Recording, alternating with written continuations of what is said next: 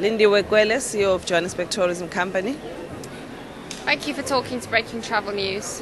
What are your predictions for travel and tourism trends in Johannesburg over the next few years? I think the future is looking bright for Joburg, especially after hosting a spectacular World Cup.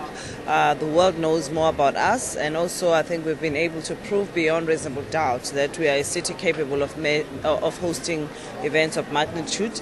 But at the same time, myths and stereotypes have been dispelled about who we are as a destination. So as I speak right now, we've secured more than 50,000 delegates between now and 2015. Obviously for us it's about leveraging off business tourism to increase the leisure tourism. One of our key objectives is to ensure that we retain our leading role in terms of the international arrivals, but at the same time we want to really ensure that we grow our domestic tourism base, because at the moment we're standing at number 2. We want to be leader on both domestic and international arrivals perspective, because we really believe that we have what it takes, and we want to encourage all the visitors to stay longer and spend more in Joburg. Can you tell our viewers about your latest marketing campaign and how this will impact on tourism? Obviously, our campaign is incorporating the essence of what makes Joburg a very exciting and a pulsating and energizing city. We're talking about work and play, and Joburg rocks. And again, it's about elevating the lifestyle element in our cosmopolitan nature. So it really is about a combination of bringing both lifestyle, business, pleasure, and again, it really is about capitalizing on all our key strengths and key assets, because we are the most cosmopolitan, we are a young, vibrant, dynamic city, but also our shopping expertise. You know, we are Africa's shopping mecca. So our campaign really is about looking at positioning our city as an all-year-round destination, introducing seasonality campaigns whereby we are trying to reduce seasonality pattern, and also ensuring that we use events, sport, and business tourism as the key driver for tourism growth in Joburg. And has last year's infrastructure and development from the World Cup helped increase tourism? Absolutely. We're beginning to see the numbers growing now, and I think the hosting of Miss World as well as the World Cup has really helped us tremendously.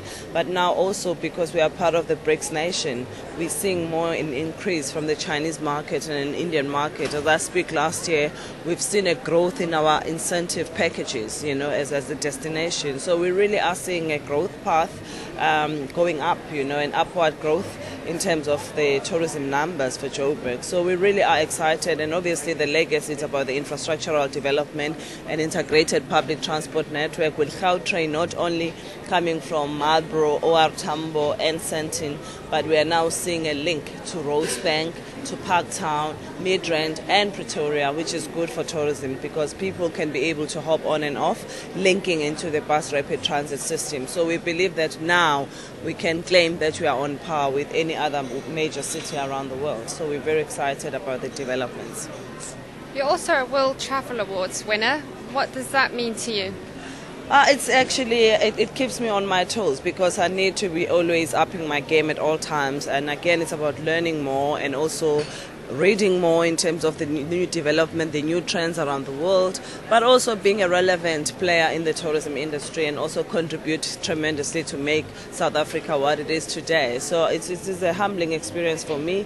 It is an honor, and over and above the 2009 award, last year JTC, our company, was recognized by PMR Africa. We got the Diamond Arrow Award, recognizing the kind of work that the company is doing. Obviously, behind every successful leader, there is a team that is working, that is so dedicated, working with sheer diligence and brilliance. So it's quite humbling, it's exciting, but it also makes us to strive for greatness all the time.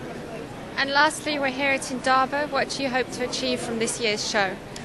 At this year's Indaba, we're trying to create a balance between sustainable growth, responsible tourism, and also showcasing the new experiences that Joburg has got to offer. We need to innovate, we need to evolve with all the developments around the world. Now we are showcasing all other things that other people didn't know existed in Joburg, in terms of the helicopter tours, you know, the bungee jumping, skywalk, and all those and eco tours, because we are the only man-made forest around the world with more than 10 million trees. And again, we need to elevate and also leverage sustainability program within the city. So it's very exciting, but also we'll be recognizing emerging operators within Joburg that have contributed in making Joburg a special city like it is today. So it's going to be very exciting for us. And again, we're showcasing some of the key signature events, as I've indicated earlier on, that eventing are one of the key drivers for our tourism growth. So we'll be highlighting the Sansui Summer Cup, which takes place in November, the Polo, Joy of Jazz in August, as well as Art Alive, which takes place during the September and the Heritage Month. So the future is really looking good. But more importantly, we've just successfully hosted South Africa, the AFI Fashion Week. And the finale was at Mandela Square, but now we are going to be hosting Africa Fashion Week. It really is about reinforcing Joburg's positioning of being Africa's premier fashion maker, and we'll be seeing all the African best designers converging in Joburg to showcase their stuff. It all sounds very exciting. Good luck and thank you for talking to Breaking Travel Thank News. Thank you so much.